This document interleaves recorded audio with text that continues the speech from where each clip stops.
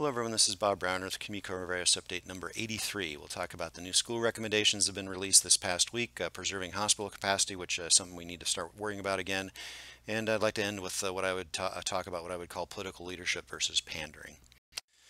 So, the UMC guidelines were updated. Here's the usual suspects that are the authors that you'll recognize a lot of names here.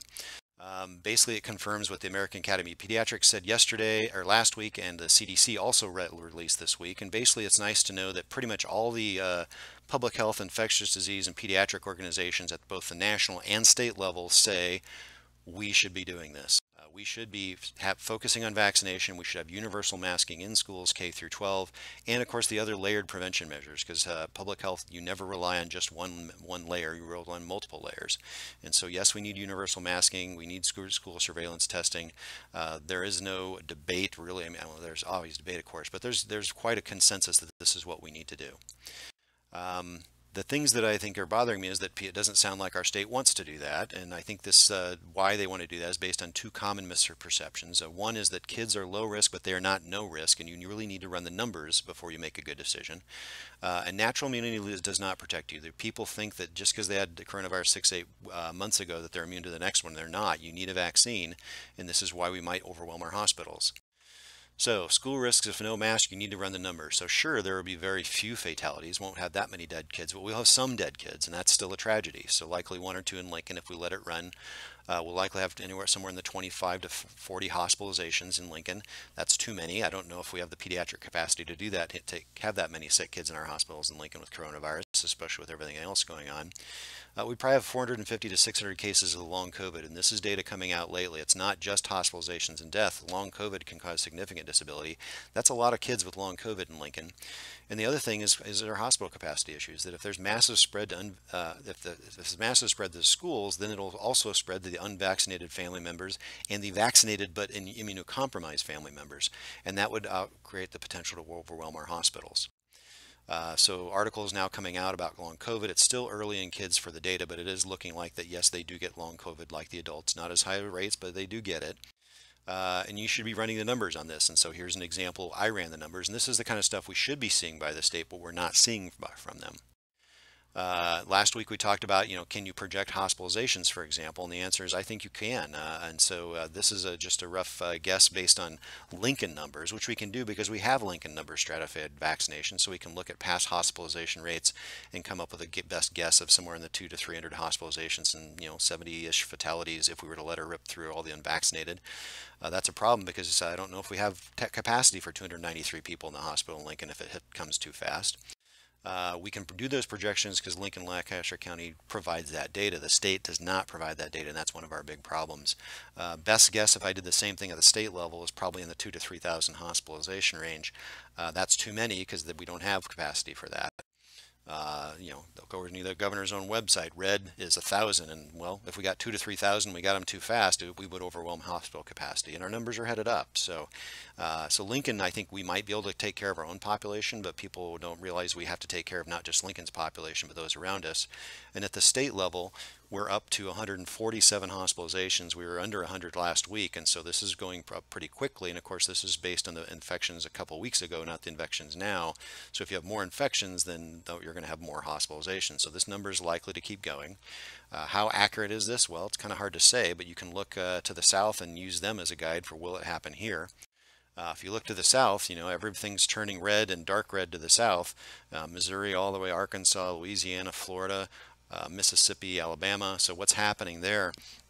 If you look at the headlines, what you'll see is hospital after hospital hitting capacity, Orlando at crisis mode, Savannah, Georgia reinstating mask mandates in Georgia. Arkansas Children's having record number high of kids, higher than they had last surge, and not too far from us, Kansas City, Children's Mercy in Kansas City also hitting capacity. Well, this gets to be a problem. Their numbers are still headed up. If they're at capacity, where are they going to ship the kids next? They're going to probably have to start shipping them north to Omaha Children's. Well, if Omaha Children's starts filling up and then we start reopen with masking, without masking, we could have, well, I don't know, where are we going to send our kids if they're already full of Iowa and Missouri kids? And so this is getting to be a problem. This is being very urgent. We cannot let this happen in the next couple of weeks until things calm down a little bit. So to start schools without universal mask in Nebraska is very, very reckless right now. And The other thing that keeps it's almost becoming a running joke for some folks I know is what happens in the newspaper is some recommendation from public health experts at the national level, so the Centers for Disease Control and Prevention comes out. Governor Ricketts says, no, I'm not going to do that without really providing much rationale. Then the reporters start calling people like me, for example. So they call me and James Lawler and say, what's up with this? And so we say, no, that's not right. Here's the numbers. Here's why. And so it's kind of getting frustrated that there's no rationale coming from the state and us pretty much saying, no, this is what really should be done. And it's not just me and James. It's people like Mark Rupp. The problem we were talking about in this specific episode is the lack of data in Nebraska. So the national maps like this make Nebraska look okay, but this data is wrong because there's not enough regular reporting at the county level that this is not accurate data. It is accurate in Lincoln, but not for a lot of the rural counties because of a lack of consistency and timeliness of data. So in Lincoln, I can project these kind of numbers and say, based on the CDC guidelines, we're in this orange substantial transmission level based on the CDC recommendations. We're almost up to the red high already because we have that data locally. Whereas outstate Nebraska, they can't set their risk because they don't have access to the same kind of data. And you have people like Mark Rupp and James Lawler speaking up in their op-ed on Sunday, also confirming, yes, we need school children to be wearing masks and we need to be focusing more and more on vaccinations. This morning, you had Dr. Jasmine Marcelin from UNMC, also an infectious disease expert who happens to also be a parent whose kids are in the schools in Omaha, trying to encourage them to use masks this year to be safe. And so the usual suspects are speaking up, and we need others to do the same. It can't be just the schools and just people like us. We need other political leaders in Nebraska to speak up. People from city council. We need health department directors and mayors speaking up and have our back so that we can get schools started with the universal masking, so we can prevent the possibility of overwhelming our hospitals. And so at this point, I think it is time for people to speak up. It is time to sin by silence when they should protest makes cowards of men by Ella Wheeler Wilcox. Last thing I want to talk about is political leadership versus pandering. I was at a talk by Dr. Ali Khan, who shared this slide yesterday. And this should be a very disturbing slide to people. This is basically who you voted for last election versus did you get a vaccine. And there's a very steep curve here, and this shouldn't be the case. Vaccination should not be political. Vaccination is a scientific, provable thing. Does it work? Does it not work? What are the risks versus the benefits? All of us should be able to do math equally and make these decisions, and so this shouldn't be here. So how do you fix this? Well, what we need is political leadership from Republicans to speak out against this and say, look, you need to get vaccinated. One of the things that Trump did right was Operation Warp Speed, and he should be taking credit for it. He deserves credit for it. He himself got vaccinated. What I don't understand is why he's not encouraging others to get vaccinated. But he deserves credit for Warp Speed because that gave us a vaccine in record time. We have some leaders speaking up. I actually was very happy to see Mitch McConnell. You may or may not agree with his policies and his tactics, but when it comes to caring for his constituents, he is taking his own time and spending his own campaign money to run 60-second ads encouraging his constituents to get vaccinated. And this is the kind of leadership we need from Republicans right now if we want to avert another disaster and prevent another 100,000 dead Americans. So this is the Republican leadership we need. And then we've got pandering. So I was really bothered to see Governor Ricketts interviewing Jay Bhattacharya. He's kind of infamous for his Great Barrington proposal a year and a half ago that played a large part in us having 600,000 dead Americans and other countries following the same mistakes. He and a couple others made this proposal, and it's been debunked repeatedly, unfortunately. So I don't know why we're interviewing this guy, because this is just wrong. The Great Barrington has a number of flaws. The first was this guy. The other thing is Bhattacharya. He's not a public health expert. He's actually a health economist. So he's good at running models. However, all models are based on certain assumptions, and if those assumptions are wrong, the models are wrong. And these are the assumptions that were used, and they're all wrong. So one is COVID is not one and done. It's not one and done like measles. Once you get it, you're immune for life. People are susceptible to the next variant in about 6 to 8 months. And this has been shown repeatedly.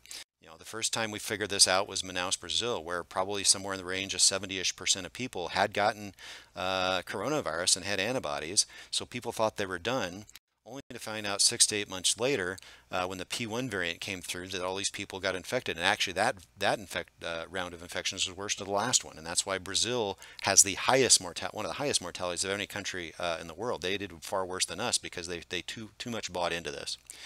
The other author is from the United Kingdom. And the United Kingdom initially started going that path, but then a bunch of smarter people in the United Kingdom said, whoa, this is crazy. And then Boris Johnson himself got sick, and so that kind of woke him up. And so they stopped. But then the B117 alpha variant came through. It went through, and then those people came out and said, oh, we weren't, maybe this is going to work. Maybe we are at herd immunity, only to have the Delta variant do the exact same thing. That's about 6 to 8 months later.